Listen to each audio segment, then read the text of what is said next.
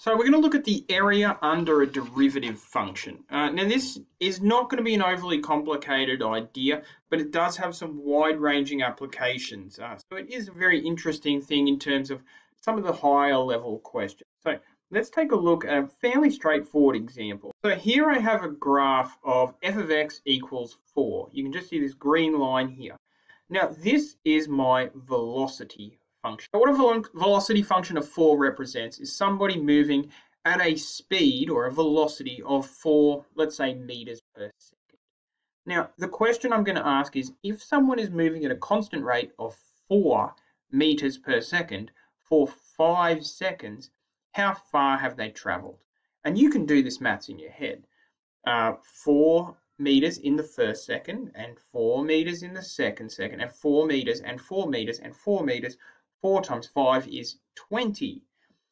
There is a more fancy way to do this, and that is to find the area under this velocity function. The area under the velocity function, let's take a look. For 5 seconds, the area is 5 times 4, which is 20. Now, obviously, for an example like this with a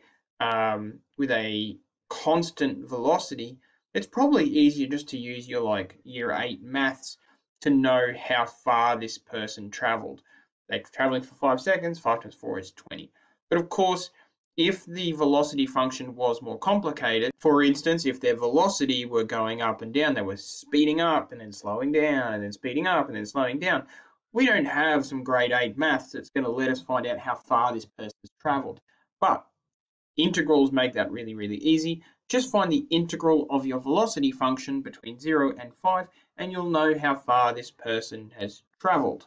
Formalize this a little bit. We can say that the integral between a and b of a rate of change function, or dy dx, is equal to the total change between a and b.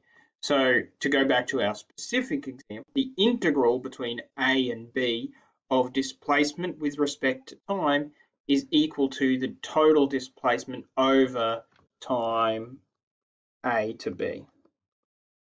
Now, this doesn't just work for velocity curves. It's any rate of change at all. For instance, perhaps this function wasn't a velocity function. Maybe it's the flow rate of a tap. So water is coming out of a tap at the function sine x plus 4 liters per second. If I want to know how much water has come out of the tap after 5 seconds, I can find the area under the flow rate function. So to formalize it, the change in liters with respect to time. If I find the integral of that between A and B, I'll know how many liters came out of that tap over time A to B. Maybe I was filling a balloon with air. The balloon fill rate could have been this function. Again, liters per second, that's how we measure air. And this would give us the total air in the balloon over that period of time. There's an interesting problem here when it comes to something that's got area below the curve and area above the curve. So if this was a velocity function, you can see that at the beginning, the velocity is -4 meters per second. That means that someone's running backwards.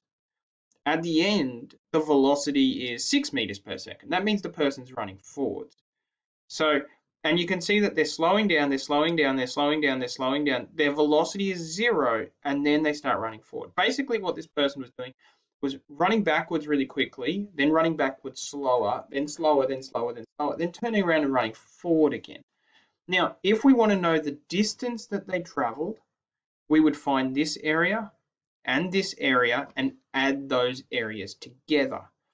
If we want to know their displacement, we find the signed area. We just do the integral from 0 to 5, and that will give us the displacement, the net change in their position over time.